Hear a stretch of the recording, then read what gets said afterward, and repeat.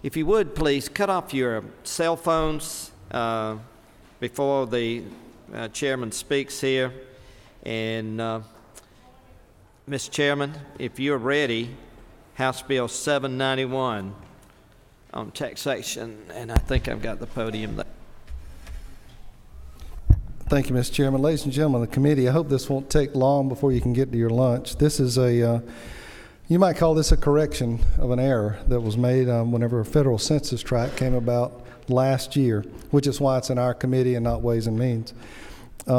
Senator Eric Johnson, back in 2004, introduced a bill that created what was known as military zones for those of us that have zones with military that's adjacent to us, but also has a very high poverty level. And in that particular bill, if you had a poverty level of 15% or more, and you were adjacent to the tracts for those particular military areas, then you qualified for an additional more favorable area for development. It was called a military zone.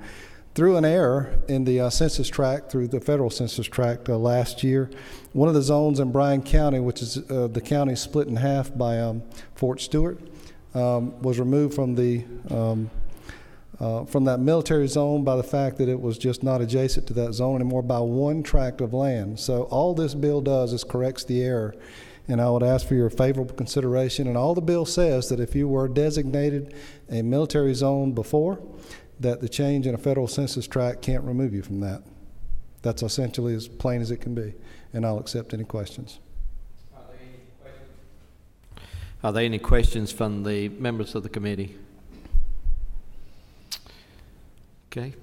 Hearing none, I'll call for the question on House Bill 791. Do we have a motion? We have a motion. We have a second. Any further discussion? If not, all those in favor of House Bill 791, let it be known by saying aye. Aye. Those opposed? Mr. Chairman, your bill is now on the way. Thank you, members of the committee. We can go to lunch. Unanimous. Thank you.